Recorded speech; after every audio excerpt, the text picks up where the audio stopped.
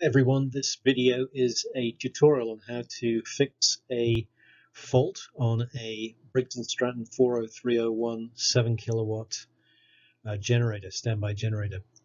It's important to note that the generator control panel, which is it's actually what I repaired, is also common to a lot of other Briggs Stratton generators.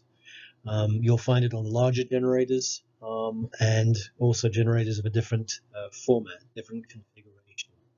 If your generator panel looks like the one in this picture, that generator control panel is a 311353GS, and your generator runs continuously even when utility power is restored, then you came to the right place to potentially repair the panel. My generator is, as I mentioned, a Briggs & Stratton 40301. It's a 7 kilowatt unit, fairly small. I've had a couple of these generators. They work very well. Mine's about 10 years old, maybe a little older. It was originally sold as a model 1978. Now it's called a 40301.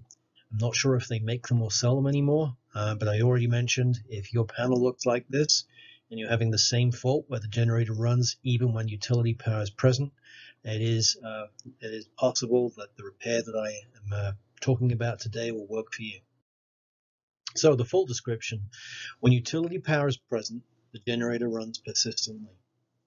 The indicator lights on the transfer switch inside the house, you probably know that there's a red one that shows the generator is running, and a green one when the utility power is present. They both both light up and they stay lit up, indicating that power is present from the persistently running generator and utility power simultaneously.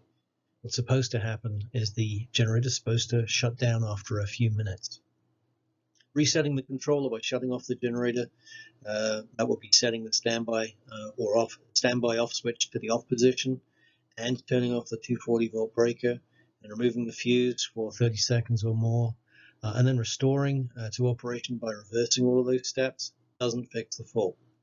The generator just starts up again and keeps running even when utility power is present.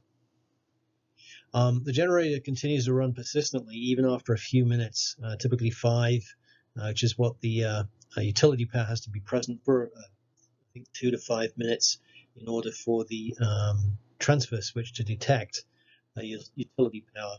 This is obviously not normal, and so I'm going to suggest that you take a look at the controller, see if you have the same problem that I had. The repair that worked for me: I took the front panel off after, of course, removing the fuse, turning off the power, shutting off the main breaker, disconnecting the battery, and making sure that there was no 240 volt present anywhere. It's extremely important that you do that first. But if you get behind the panel, there's 4 screws to remove the panel. You can gently pry the panel from the front of the generator. The controller has a bunch of connectors on it. There's an 8-pin connector plug shown in the white inset on the left. There's a 10-pole connector plug, which is really for controls, on the right-hand side. And then there's this smaller 240 volt connector plug, which is 2 pins from the utility source, and that actually comes from the transfer switch. Now, when the system control panel senses 240 volt utility power at this connector, the controller is supposed to shut down the generator after a few minutes. If this connector is loose or disconnected, the controller can't sense the utility power is present. So the generator thinks that there's been a power failure.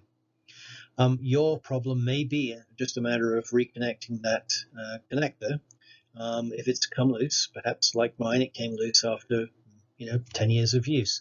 But in my case, my controller was made with insufficient clearance for the connector to be fully inserted. So it probably made a reasonably good connection for a little while, but after 10 years, it's popped out. And pushing it back in doesn't seem to restore adequate connection. So by filing a small notch on the board edge, the connector can be fully seated, restoring the sensing of that 240 volt on the control board. So I filed the board to be flush with the connector. It was about 2 or 3 millimeters of board removal, and I did it over a wide enough distance that the connector can be reseated fully inside the connector. You can't see the connector on this side because it's on the other side of the board, but I wanted to show you this side because that's where I cut the notch. So on the left-hand side actually shows the full board, the location of the 240 volt connector. On the right hand side you can see the inset. There is the slot that I cut, and I'm going to show you close up on the next slide.